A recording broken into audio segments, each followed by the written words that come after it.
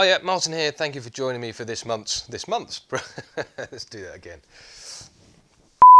Hiya, Martin here. Thank you for joining me for this week's project video. I hope you're all well and you've had amazing creative weeks and weekends in your workshops.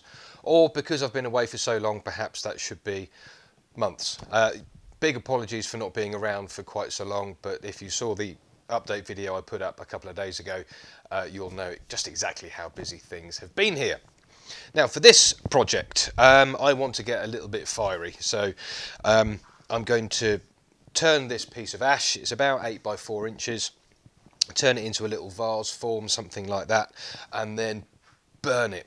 Well, not set fire to it, but just scorch it really, really deeply. So we use the flame to get a really coarse, harsh texture over the grain, which is going to be fantastic. I'm really excited because this is the first time in a long time I've actually been able to get some time in the workshop all by myself to actually turn something for you.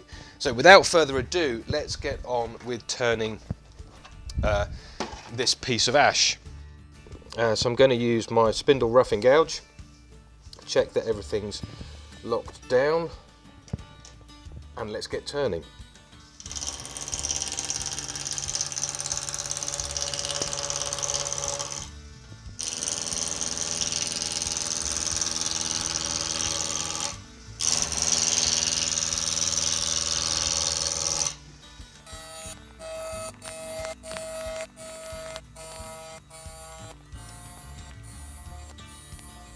And I'll use Thorne round skew to make the tenon. Now these jaws are square, so I need a square tenon rather than a dovetail. And I'll just tidy up this end a bit.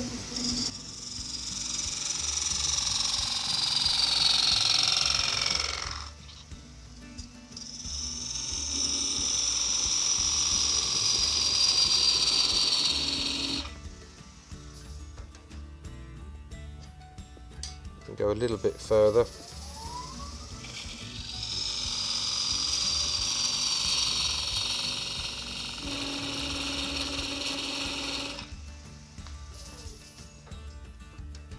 Perfect. And with the piece now reversed in the chuck with a nice secure tenon, I can clean off this end ready to drill down for the hollowing bit. I'll use a little spindle gouge for that.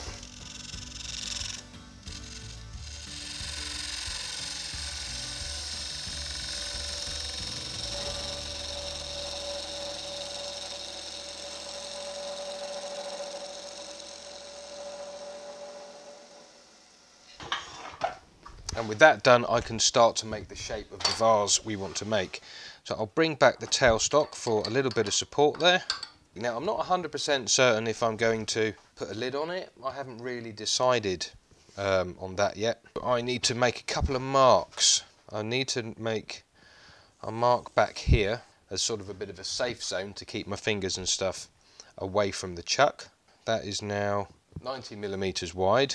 And if I double the height, that's 180, yeah, which is exactly there actually where I put the pencil mark. That's a bit of a coincidence.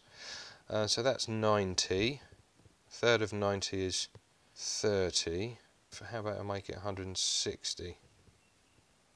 No, that's going to be a little bit. Turn that in there. Bring a shape down. So that might look alright actually. The diameter plus a third. That'll do. I like working in threes, as you probably know. So I'll make it that deep.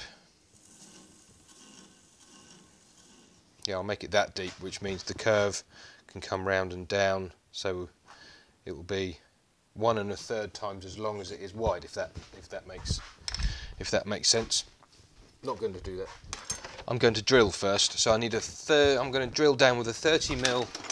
drill bit, which will help me out.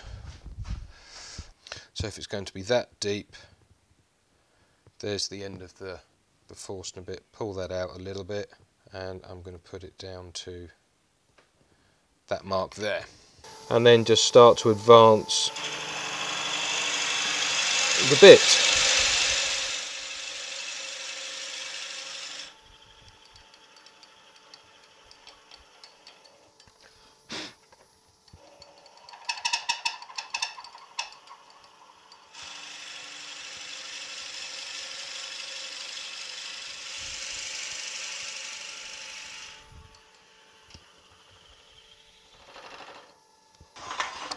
Now I can start to do some shaping. And I haven't quite decided what, I really haven't decided what I'd like to do with this yet. Because when I burn it, I've got to be careful that it doesn't warp. So do I shape the outside first, which is going to make a weak stubby bit back here, which is going to make the hollowing difficult, or do I hollow it first and then burn it, which could then warp it? So I'm going to use a 3/8 bowl gouge just to start putting some shape on here. That's my low point.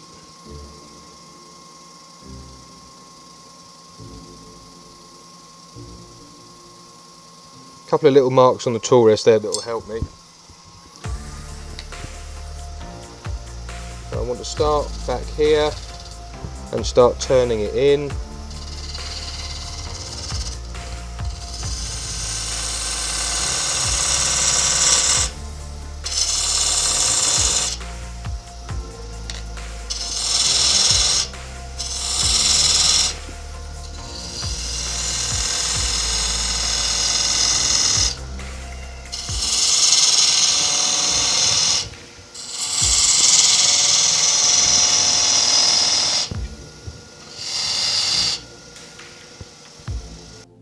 Okay, I'm going to leave quite a sizable chunk down the bottom here because when you're hollowing it puts quite a bit of stress, sideways stress on the wood, so I'm leave a bit of a chunk down the bottom there.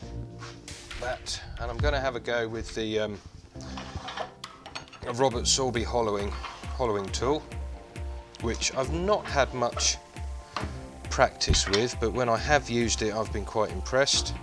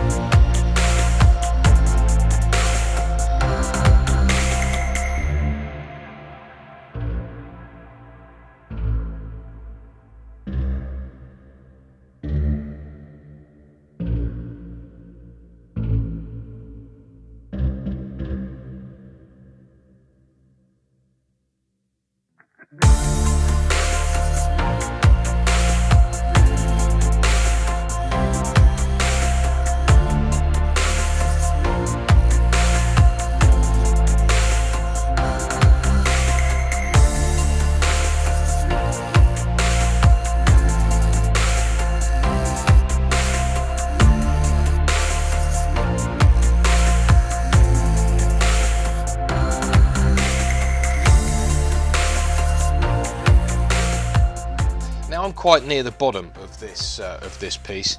I can't see all the way down, so I've rigged up this this Draper angle poise lamp magnetic job, which is just helping me hopefully see the very bottom of the piece.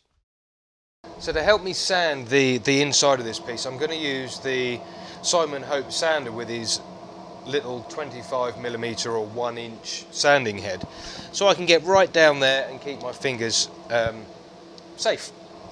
So I've got the extractor running and the air filter, and I'm going to make sure I look after my lungs with this, and I'll see you on the other side. Don't forget your glasses.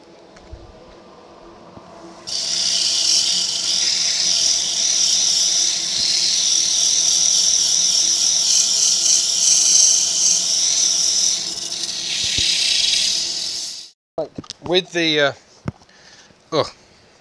get this off. Right, with the sanding done, I left the extractor running for a few minutes, and of course the air filter, before I took my mask off, just to make sure that there was even less dust in the air after that. So that was sanded on the inside down to 400 using 120, 180, 240 and 400 grits. Now the shape I'm going for here is a fairly common shape. This one's inspired by my friend Mark Sanger, who is an extremely talented artistic turner, and this shape he turns fairly regularly, so I'm kind of borrowing it really. On the inside, I want a really, this is cliched, I know, but I want a really stark contrast between the outside, which is going to be really dark black, and the inside, which I want to be a really nice red. I'm going to pick up the ruby colour from the Intrinsic colour collection and go to town colouring it. Get plenty on my towel, reach in and start to rub it in. It's going to be quite difficult to get it all the way down the bottom. That's good. I'm liking that. Nice deep red. So I'm going to use the 3/8 gouge.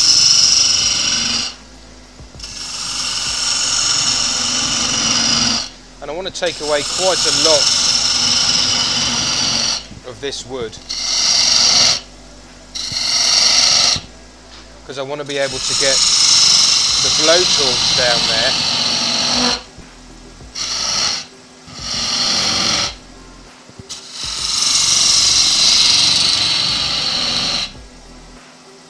Now, do you remember the marks I put on the tool rest? I think you can see those there. This mark here was back on the end of the piece, and this mark here was where I'm going to turn in for the bottom. So they're quite handy.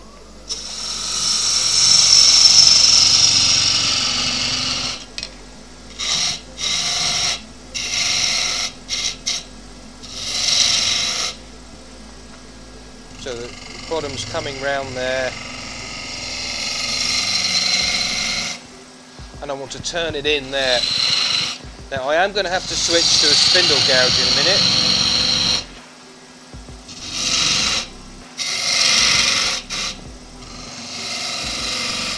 Because I can't quite get round there enough.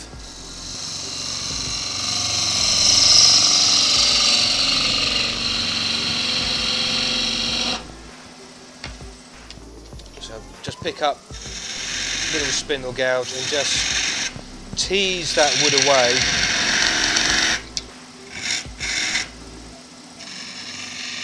And just follow that roll round.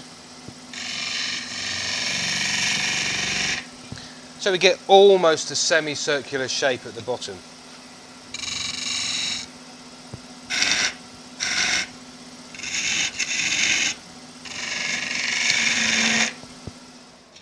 Don't want to take it too much slimmer. There's a little bit of weight left at the bottom, which is what I want.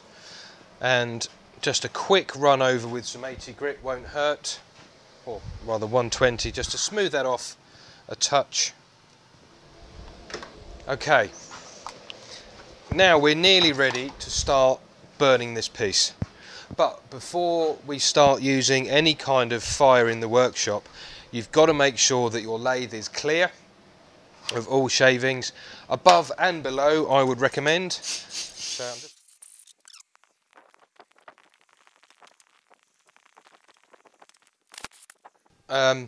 ready to start burning this. The lathe's clear, the lathe bed's clear, everything's dust free, and I've left the air filter running a bit just to clear as much of the dust out of the air as possible. And make sure you also have fire extinguishers to hand, just in case things get out of hand. And if they get really out of hand, make sure you've got an escape route. I've got two doors in the workshop, one over there and one over there, so I can run away if I need to. And most of all, just take care, but have fun with this too. So I'm using a fairly small blowtorch for this, and what I want to do is slowly get it really black.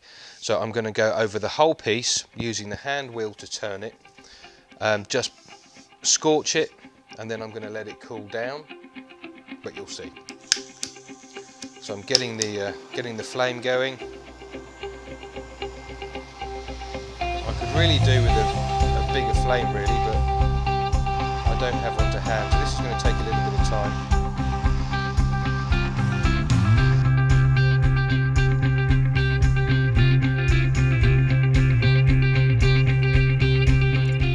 Now another thing to consider is keep your extractors off.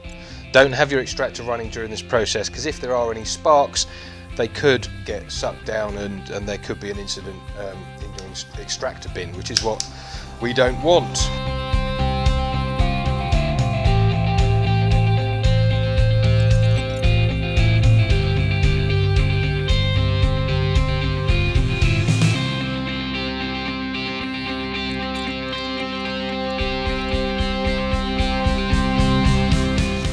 Get as much of the soot off as I can.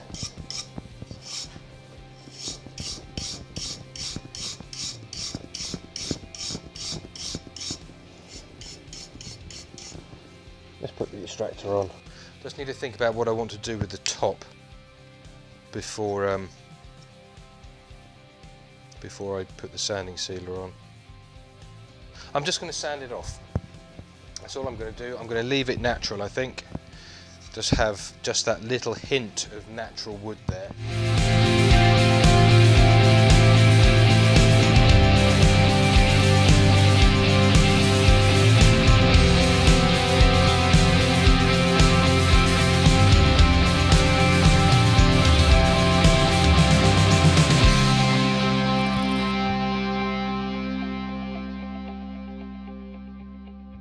Got to be careful with the sanding sealer because there's still some soot on the outside, and there's obviously the red on the inside, so I've got to be careful not to spread any of that onto the rim.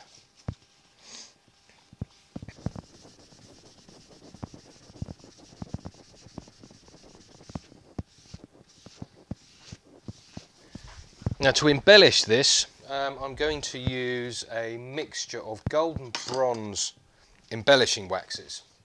They're quite nice. They're kind of reddy and a little bit yellowy, obviously being gold and bronze. So just kind of scatter it on a little bit.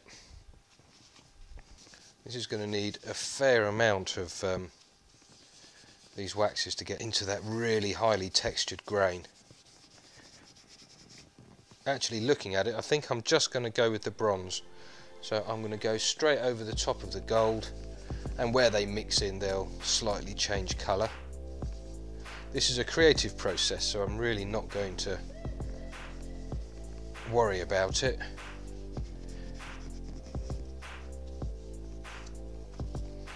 Okay, I'm going to grab a little bit of towel and buff off, just buff off the excess.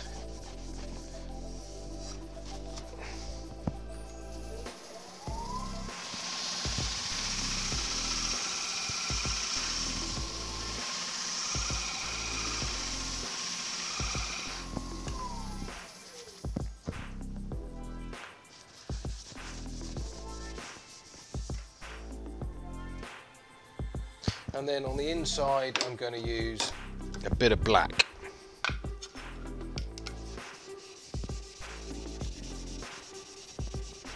Spin the lathe up and give it a little bit of a buff, just to take the wax off the surface.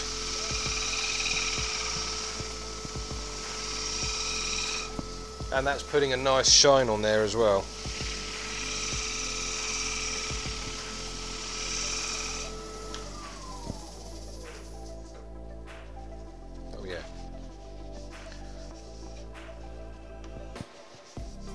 Yeah, that's really nice. So I think I'm happy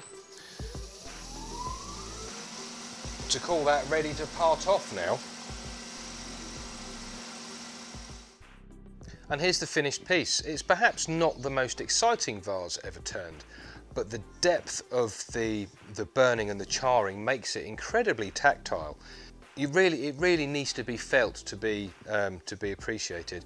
The bronze embellishing wax that I put in the grain there has really accentuated it really nicely, and the red on the inside is a fantastic contrast to the almost black on the outside, and with the black wax rubbed into the grain on the inside, that has added an extra element too. And the fact that it's not bright and shiny glossy adds to it. you know what they say, you know, sometimes less is more. So this isn't particularly shiny, but it really stands out. If you want to know the kit that I used for making this piece, I'll put a kit list in the description. But for now, thank you very much indeed for watching. Please do like, share and subscribe. There's a subscribe button there-ish, I think, and just down here are some videos I think you will be interested in. So thank you very much indeed for watching, and I'll look forward to seeing you again next time. Bye for now.